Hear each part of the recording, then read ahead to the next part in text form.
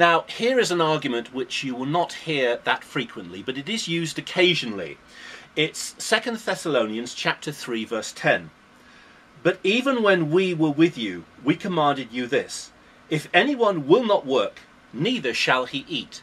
Now, the argument goes like this. I went to a Reformed church, and here in the UK, unfortunately, there are some Reformed churches. There are a few good Reformed churches, I'm sure, but there are also a lot of bad Reformed churches where you have an uneducated man with no theological training, usually nasty, aggressive and vicious. These little Reformed churches are basically one-man bands then, run by uneducated men.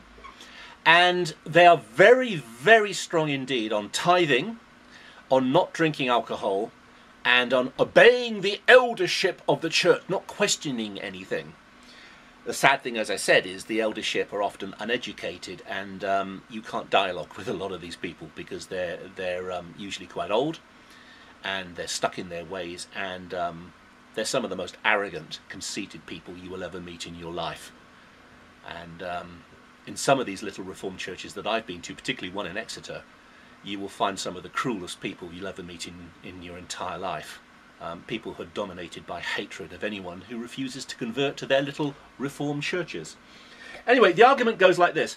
If you don't tithe to our church, and if you happen to be either ill, or you're sick, or you're unemployed, then the Bible says this: if anyone will not work, neither shall he eat. 2 Thessalonians 3:10. So you don't have a job, you're unemployed, or you're sick, then the Bible says you should starve to death, or at least that's the question that I put to this man, Mr. Clark, here in Plymouth. He said, if you don't work, you shall not eat. So I then said, well, actually I do work, I'm unemployed, but I volunteer my services 2 days a week in a school where I teach IT skills, and then later on I moved to a language school where I taught English. But I wasn't paid. It was a voluntary job where I was working unpaid while I was unemployed. Now his attitude was, it doesn't matter.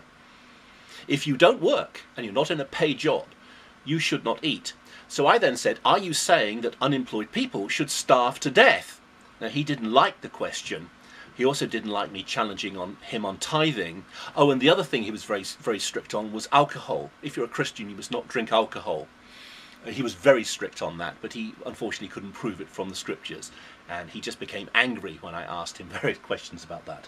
But it's a good thing to say. Are you saying that a Christian pastor like yourself can sit at his big table with lots of good food on it, rather like the rich man in the Lazarus and the rich man story, and you can eat all your fine food, and you can be nice and fat and plump as this man was? Mind you, I'm a bit plump myself, although I have lost weight recently, and you can see a poor unemployed person outside your door starving to death, and you must let that unemployed person starve to death, because the Bible says, if anyone will not work, neither shall he eat.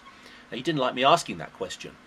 Also, what about people who are sick? What about a builder on a building site who gets injured? Maybe something falls on him, a girder falls on him, and he goes into intensive care in hospital. Well, he's not working now, is he? He's been injured. So the Bible says, if you will not work, neither shall he eat. So should we let all people in hospital starve to death? And should we say, we are Christians, and the Bible teaches in 2 Thessalonians 3:10, if a person will not work, because they shall not eat. So we let the unemployed starve to death. We let people in hospital starve to death. What about people who have mental illnesses, who are in mental hospitals? They're not working, so should we let them starve to death? What about babies and toddlers? Babies and toddlers can't work, can they? So we should let babies starve to death if we're Christians. Is that what you're saying, Mr. Clark? And of course, Mr. Clark, he's called Mr. because he has no theological training, no education. He's not ordained by anyone. He's a self-appointed guy. He just became very, very angry. So that's how I dealt with this verse. But the context for this verse is apostasy. In 2 Thessalonians chapter 2, Paul deals with the great apostasy that's coming. From chapter 2, verse 13 to 17, he tells people to stand fast in the faith. Okay, don't fall for the strong delusion that's coming. Stand fast in the truth that you've been taught. Okay, in chapter 3, he urges people to pray for him and his companions. And then in verse 6, chapter 3, verse 6, there is a warning against idleness. Now that's the context for verse 10. Okay? It's a warning against idleness. Now, in the early church, what you need to know is that you didn't have pastors in the early church. You had elders. And in almost every case, elders were unpaid. The only instance where a person would receive money from the church would be if that person was in a missionary situation, preaching the gospel as a missionary somewhere where the gospel hadn't been preached before, or had been preached without success. What happened was, if you were a preacher in a church in the first century, you did not get a 5-bedroom house paid for by the church. You did not get a golden chariot and a team of horses that you could whip through the streets, paid for by the church. You didn't get slaves or servants to pamper to your every need, cleaning your house, preparing your food. You didn't receive free sandals and free togas from the best shop in town, paid for by the church. That's the impression that many pastors will try and give you today, including, I might add, unfortunately, not just the Pentecostal and the charismatic pastors and Seventh-day Adventist pastors, but even Reformed pastors here in the UK. They are so given over to money and so given over to the love of an easy life that these pastors can lead, that they will try and convince you that if a person has a title of pastor, then that person needs to have all the money being raised in the church flowing to that pastor and to his family. And it wasn't like that in the first century at all. In the first century, in Acts 2:44, it says, "Now all who believed were together and had all things in common." See, what the church did was they raised food or money, and every day, they didn't have refrigeration, of course, in those days. What they would do is they would give food to the widows and the orphans or the sick and infirm in the church who couldn't work. And that was a good thing to do. That was a thing that was right and proper to do. Now, what about a person who was an elder, who was a teaching elder? You see, that, as I said, they didn't have pastors in those days. Pastor was not an office. Pastor in Ephesians chapter 4, verse 11, is a gift. Look at verse 8. God gave gifts to men. Okay? It's a gift. It's not an office to be filled. So in Acts chapter 6, verse 1, we read, "Now in those days, when the number of the disciples was multiplying, there arose a murmuring against the Hebrews by the Hellenists, because their widows were neglected in the daily distribution." The daily distribution refers to this distribution of food by which all the widows and all the orphans in the church who couldn't care for themselves were cared for by the church communally. Because remember, the church, they had all things in common. This is also referred to in 2 Corinthians chapter 9, verse 1. "Now concerning the ministering to the saints," notice saints is a plural, "it is superfluous for me to write to you." So again, this is talking about ministering to the saints. Now, if you taught in the church and you taught well, you were an elder who preached the word well, you didn't just receive double honour, and double honour means double honour, it doesn't mean double money, okay? You also had the right to the best food in this daily distribution. So if they had a nice lamb joint and some beef that was a little bit old but reasonably good, and then lots of vegetables, then the elder who preached the word well would receive the lamb. People who worked in the church, like deacons or people who cleaned the church, you know, if they had their own separate, well, they usually didn't have separate church buildings in the first century, they'd meet in people's homes.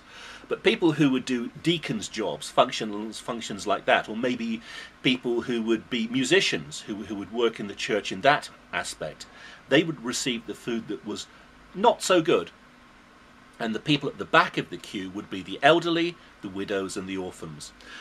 So that's the context, you see, for Thessalonians.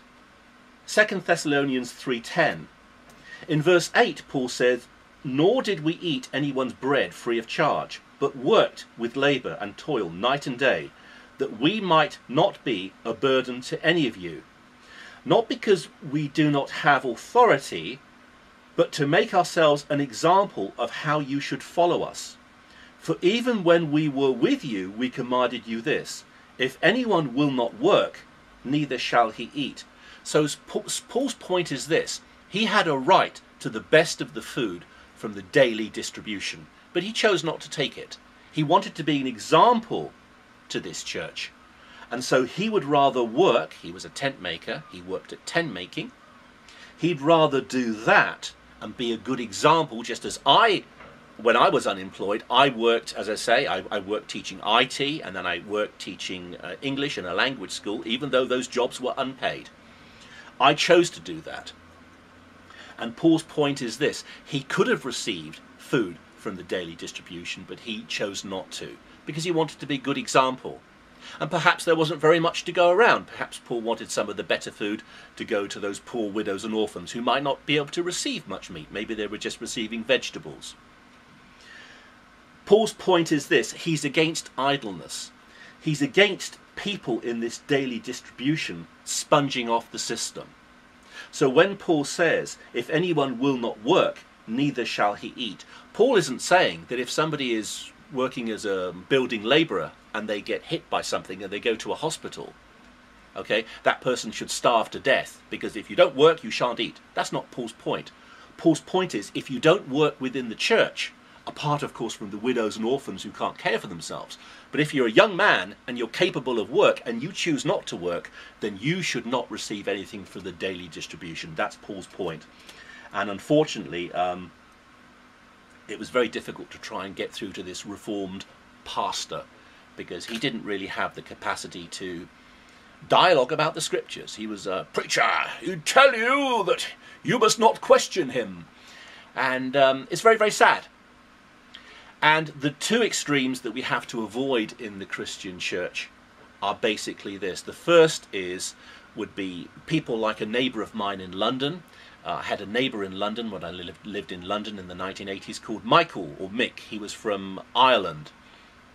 And he used to have these young cousins who would visit him. And I was very naive at the time. I was a lot younger than I am now. I was in my 20s. And all of these young cousins were young boys with blonde hair, usually about 12, 13, 14, 15, that sort of age. And I didn't really think much of it. I thought they were his cousins or nephews or whatever he said. I think it was nephews or cousins. And then one day there was a policeman outside his door, and one of these cousins had bashed him over the head with a hammer during sex, because he was a paedophile. He was molesting these boys. And the incredible thing was that the Catholic Church had paid for everything in his flat.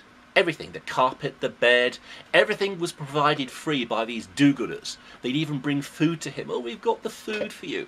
And he was sponging off the system. And that's one extreme that's wrong. The other extreme would be what we see in a lot of churches today, where you have, in many cases, pastors, leaders who are uneducated men. Many of them are spineless cowards. Many of them lack a decent, proper theological education. They're ignorant. And yet these people receive the free house, the free car, the pension, the medical insurance and dental insurance for them and their family, sometimes school kit, private school fees paid for their children. Many pastors are on a gravy train of expenses and perks. And that's the other extreme that we need to avoid. In the early church, Acts 2:44, they had all things in common. They didn't give everything to one man called a pastor, as happens today.